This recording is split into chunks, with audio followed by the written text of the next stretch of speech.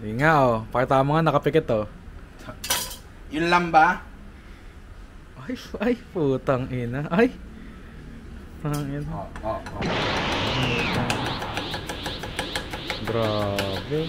Ito yung napapanood ko sa Britain's Got Talent, tas naputol yung daliri. Mas pino pa sa kilos ko yan. Yun.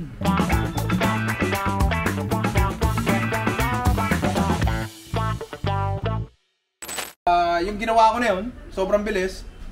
Siguro impressive para sa ibang tao, pero totoo lang walang kasilbi-silbi yun sa practical setting. Ano mo yun? Like, ano naman kung kaya mong gawin yan, di ba? Kasi ang knife skill, sa totoo lang, mas nakasentro yan sa safety kaysa sa kung gaano kaganda yung hiwa mo or anything. Tsaka, na totoo lang, sa bahay lang naman din tayo nagluluto. Ano mo yun? Hindi naman tayo nagpapabilisan eh. Hindi naman tayo nagpapagandahan eh. Ang importante, pagkatapos magluto, kumpleto pa rin ang mga daliri mo, di ba?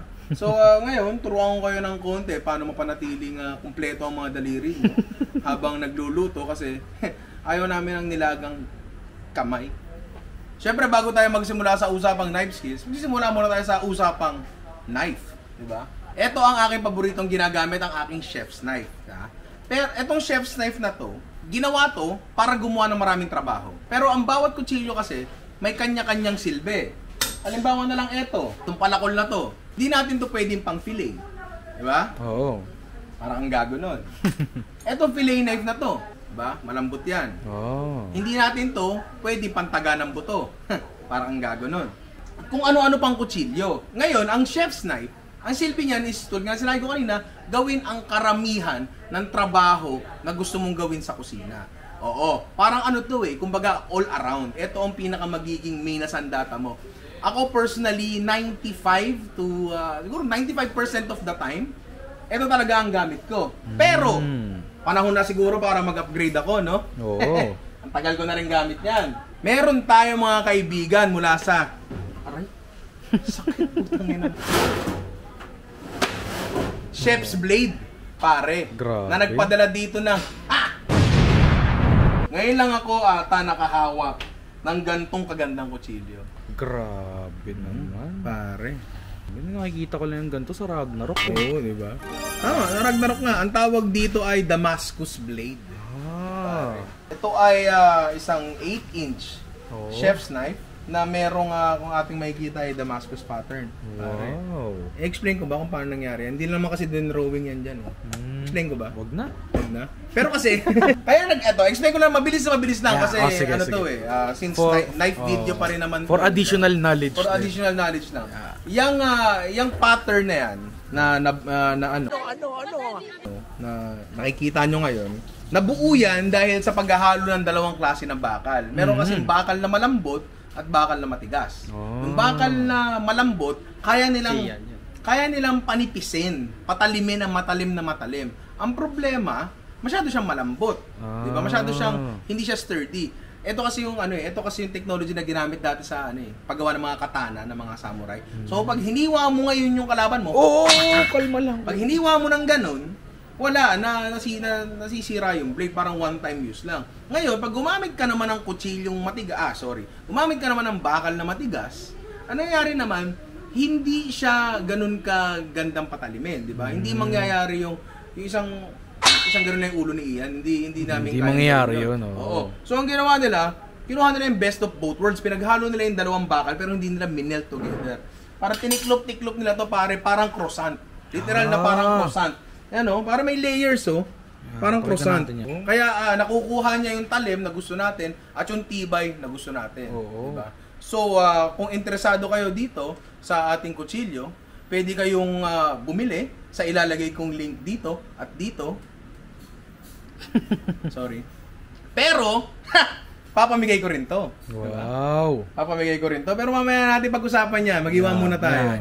Bago tayo maghiwa ng kahit ano, gusto ko muna ipakita sa inyo paano ba ang posisyon ng kamay at kung paano ba humawak ng kutsilyo. Okay. Unang-una sa paghawak ng kutsilyo, hindi pwede yung ganyan.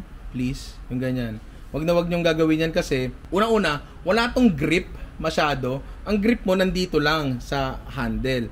So, akala mo mas may control ka kasi hinahaba mo yan dito. Pero hindi mo naman kailangan maging masyadong accurate pagdating sa mga sibuyas. Kasi mamaya papakita ko sa inyo na kahit nga nakapikit kayo, pwede kayong maghiwa ng maayos. Yung ganyan, ang lakas din makastrain yan dito sa part na to. Dito, minsan, ang susugat yung dito nyo. Hindi maganda yon, diba? So, ang tamang hawak sa kutsilyo ay ganito, kung tawagin ay pinch grip. Kasi, ipipinch mo yung bakal. Kukurutin mo yung pwesto kung saan halos magtagpo na yung bakal at handle. Diba? Yan, ganyan. Nakakurot ka, pinch grip. Nakakurot ka sa kutsilyo talaga. Tandaan nyo, hindi naman to pagandahan, pabilisan ng hiwa. Paramihan ng daliri ito. Diba? Dapat kompleto pa rin yan pagkatapos yung magluto. Posisyon naman ng kaliwang kamay. Ang dami kasing naghihiwa, ganyan. Putang ina, konting-konti na lang. Dadali na yung daliri mo.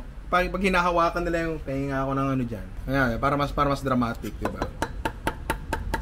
Puta, ako natatakot sa sarili ko Konti na lang mahihiwa ka na Huwag ganyan. Ang posisyon dapat ng yung offhand, ng yung non-dominant hand o yung maghahawak ng produce is dapat claw.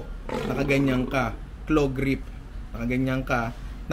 Ito ang nakaabante, yung knuckles, yung first knuckle. Tapos, yung pinaka-tips ng daliri mo ay nakapasok sa loob. Diba? Pero pa tayong pwedeng hawakan dyan? Ganito. Nakapasok na ganyan. Kung makikita nyo, gawin na nga lang natin in action. So yun, kaya i-explain ko sa inyo, pakita ko na lang, di ba? Sibuyas, claw grip. Yan. Tanggalin muna natin to, yung magkabilang dulo. Tulin sa gitna. Naka-claw grip na rin ako kahit dito, pero hindi nyo pa siya makikita. Hindi nyo pa makikita yung, benefit niya. Dito sa hiwa na to, mamaya makikita nyo talaga. Nong, ba't naka-gloves ka na itim? Kukulayan kita Ito nang sibuyas natin, di ba? Kung maghihiwa ka ng ganyan, ang hirap kasi parang bawat hiwa mo, tinatansya mo, di ba? Pero kung nakaganyan ka, kasi madadali pa yung daliri mo dyan, Pero kung nakaganyan ka, kita na ba? Kita ba yung pagkaka-claw grip ko? Yes. Kung kita nyo na etong knuckles sa to, doon nakasayad ang kutsilyo, doon nakasayad, ang contact ng kutsilyo at aking offhand ay etong first knuckle na to. First knuckle papunta sa second segment. At yung contact na yon malayo sa talim. Samantala pag nakaganyan, ang first contact ng daliri mo sa kutsilyo is nasa talim agad. Hindi masaya yon, diba? So kung nakaganyan, super safe, pare, diba? So pagka nakaganyan, pwede mo nang hiwain nang hindi ka halos di ka na nag-iisip, diba? Iuusod mo na lang yung daliri mo paatras. Safe na safe, pare, diba? Ganon. Tulad nga na sinabi ko, dito pagandahan, dito pabilisan, paramihan to ng daliri.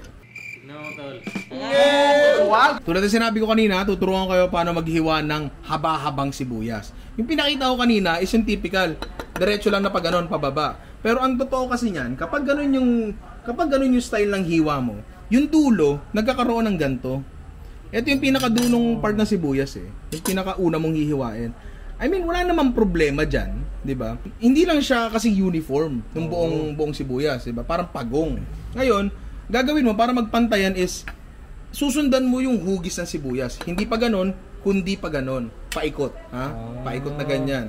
So, ang mangyayari niyan, halos pare-parehas yung magiging size ng sibuyas nyo. Kung hindi naman nagmamatter sa inyo yun, tsapin mo na lang kung paano, di ba? Ba't nanonood ka ng knife skills, di ba?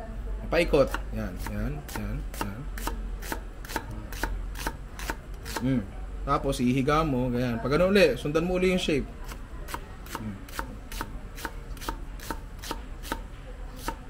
Diba? So, mangyayari, wala nung part na yon. Kung meron man, pagkaliit-liit lang, na halos kasing pantay na rin naman ng iba.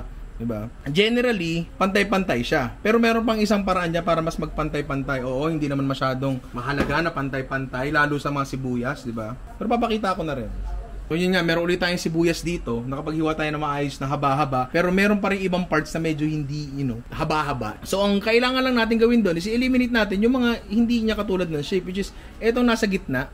Alisin nyo lang ng konti yan. Kahit isang layer pa. Again, hindi to practical. Lalo kung wala kayong paggagamitan nito. Please, huwag tayong mag-aksaya ng ingredients. Huwag tayong mag-aksaya ng sibuyas. Sinasabi ko lang na kung gusto mo mas maging pantay-pantay, pwedeng eto ang gawin mo. Gawin mo ulit yung yung tinuro kanina. Susundan mo yung shape ng sibuyas.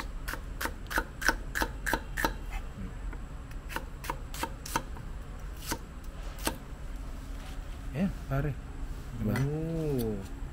Grabe.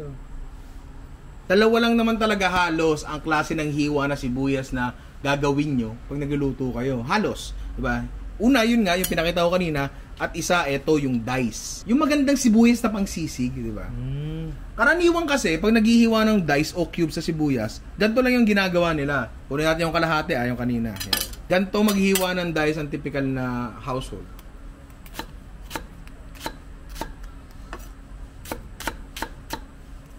Yan. Ano yun? Medyo malalayo yung ano nila sa isa't isa.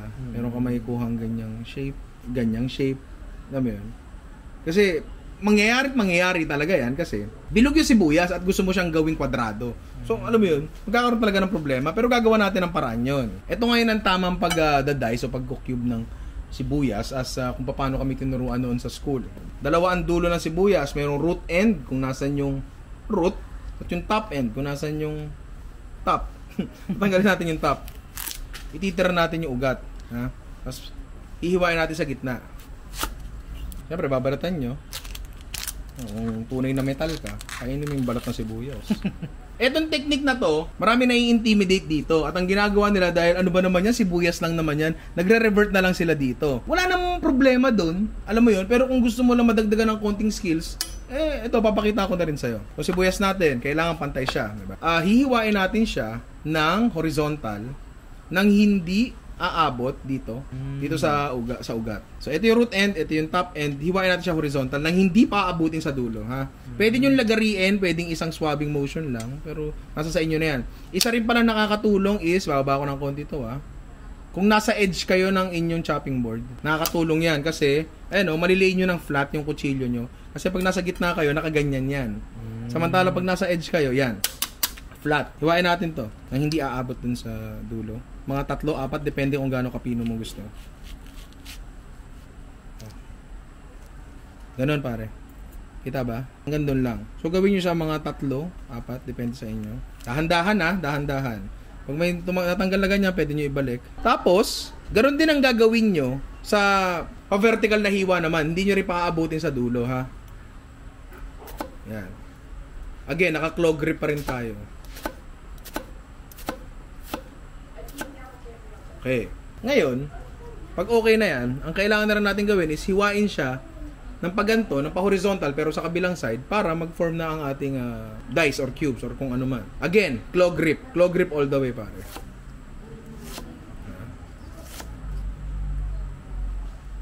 Ganyan ang kalalabasan yan. Ngayon, yung dulo, pwede nyo gawin is tanggalin nyo yung pinakaugat, hindi naman kakainin yan.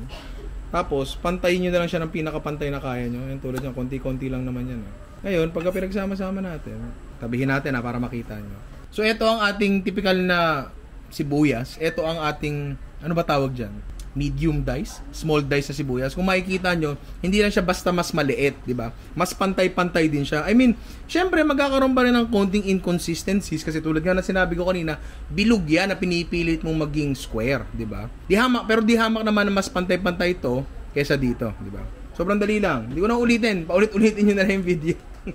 Bukod sa sibuyas, isa sa mga pinaka-common mo sigurong i-chop ay ito, carrots. Paano ka ngayon maghihiwa ng maayos-ayos na carrots, diba? Ang totoo niya, magsisimula sa mga malengke. Pumili ka ng carrots sa medyo pantay. Totoo yan, pre. Ako, pag nagbibili ako ng carrots, talaga sabi ko, yung medyo pantay, alam mo yun, meron kasi mga carrots na parang mushroom, yan, laki nandito, ang liit nandito. Mahirap pilitin talaga yung hugis ng bagay na, alam mo yun, malayong-malayo sa gusto mo. Hindi mo mapipilit ang kahit anong maging kung hindi naman talaga siya yun. Huwag kayo iiyak. So, yun nga, pili ka na ng medyo pantay-pantay na carrots. Kung wala, galingan mo na lang, diba? Ang pinakamahirap na hiwa para sa carrots, para sa akin, is yung pampansit. Alam mo yun? Nakakaasar yun eh. Sobrang nakakaasar yun eh. So ako, ganito ginagawa ko. Bumili ako nito. Para ginagayat na lang yung pampansit kasi puta nakakaasar talaga yung yung carrots pampansit eh. Pero hindi naman to mandolin video. Knife skills video to. So, wala, maghihiwa tayo. Ano natin gagawin? Tatanggalin natin yung magkabilang dulo. Hindi ako nagbalat. Kasi unang-una, okay lang naman ang may balat, pero higit sa lahat, ito pakita ko sa inyo. Tatanggalin rin kasi natin 'yan. Kunyari ganyan kalaki yung gusto mong ganyan kahaba yung gusto mong carrot sa pansit. Unang-una mong gagawin diyan is medyo i-square mo ng konti lang. Yan. Parang binalatan mo na rin siya. Ngayon, mula dito, dahil nga nagawa mo na siyang kwadrado, pwede mo na siyang hiwain sa kung paano mo gusto, di ba? Again, claw grip at dahan-dahan lang. Slicing motion, pare, hindi nyo tinutulak pababa. May slicing motion. Yan. Kita nyo yun? Mahaba yung kutsilyo nyo, pare. So, gamitin yung, yung buong edge. Diba? As from there, bahala ka na. Ganyan ba gusto mo? Ganito pa gusto mo? Nasa sa'yo na yan. Dito tayo sa medyo, Dito tayo sa medyo mahaba ng konti. Yan. Again, naka-claw grip tayo. Pero dahil may chance ang kumalas yung ihiwain natin, susuportahan natin ang hinlalaki. Yan ang mag-hold dun sa stack natin. Tapos eto, itong daliri natin, ito pa rin ang mag-guide ng kutsilyo, ng blade natin. Diba? Okay naman siya, di ba? Okay na, okay. Okay naman, di ba? Gawin din natin yun dito sa next, na to. I'm sure may magsasabi sa inyo, Ninong, sayang naman yung tinrim mo. Sayang naman yung tinanggal mo sa labas. Kung nanghihinayang kayo, buhayin nyo rin. Pwede naman. Ano naman problema yun Tapos saka nyo isama. Kasi, ang totoo niya, kaya ko lang ginawa yun. Hindi naman sa dahil kailangan talaga pantay-pantay. Hindi yun Safety, pare. Kasi kung etong hihiwain mo ng ganun, magugulong-gulong yan. At pag yan gumulong, itang goodbye kamay, di ba? Kuya Ray, paano yung pang Shanghai? Pang Shanghai. Ito na yung pang natin, di ba? Pampansit natin. Ganyan-ganyan mo. Dahil nga medyo pantay-pantay siya, madali siyang pagpatong-patungin. Diba? Tapos, i-apply mo lang yung mga natutunan mo na ngayong video. Diba? Parang pipinuhin. Mas pino pa sa harina yan.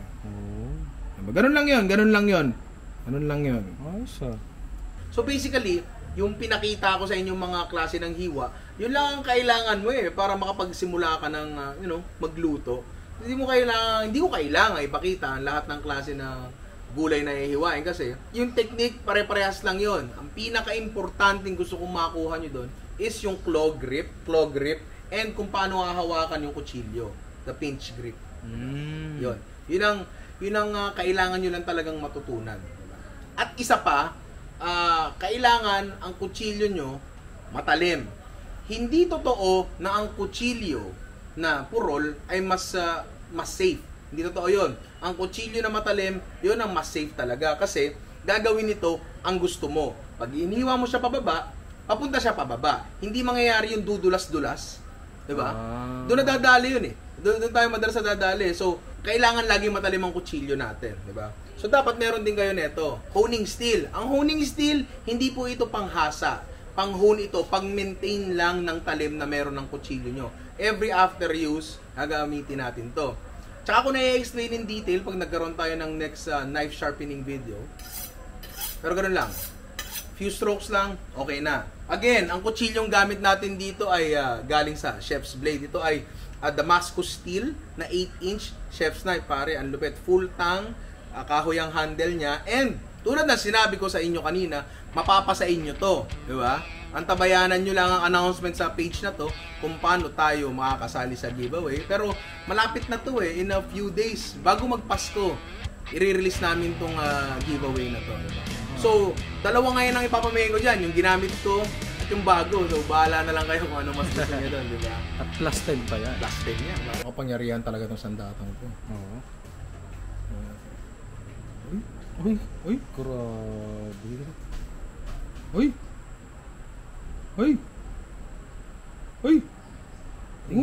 Walang ano yan Pare. Partida ka mo, mahinog-hinog na yung lintik na kamatis na yan. Di ba? Yung kalahati bulok na. O, tingnan natin to. Grabe. Grabe naman yan. Grabe naman yun, pare. Diba? Isang swabe gago sa sobrang talim nito, pare. Kaya itong gumawa ng rift sa timeline ng mundo. No, tol.